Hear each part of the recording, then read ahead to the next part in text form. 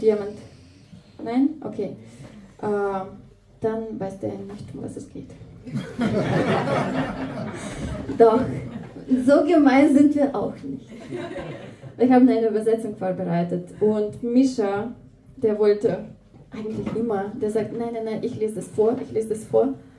Genau, die Übersetzung ist auf Russisch, von Russisch auf Russisch, genau.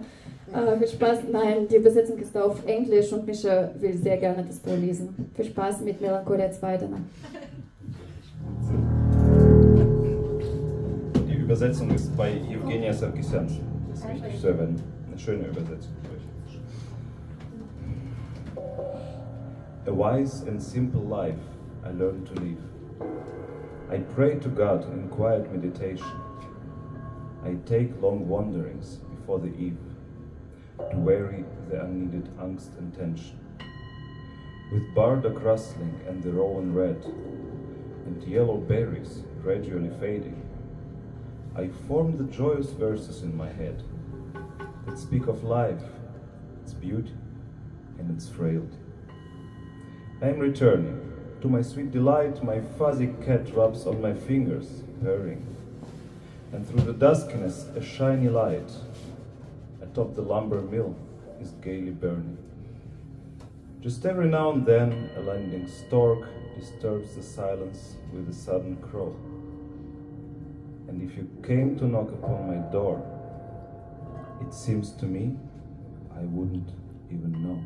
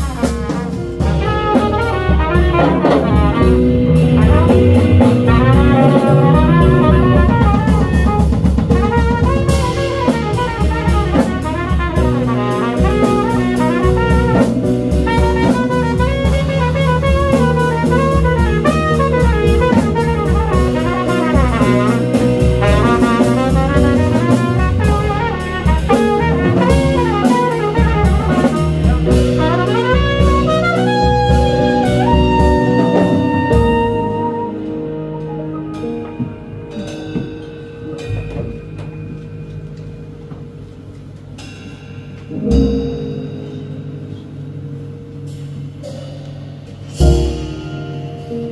научилась просто дрожать, смотреть на небо и молиться Богу.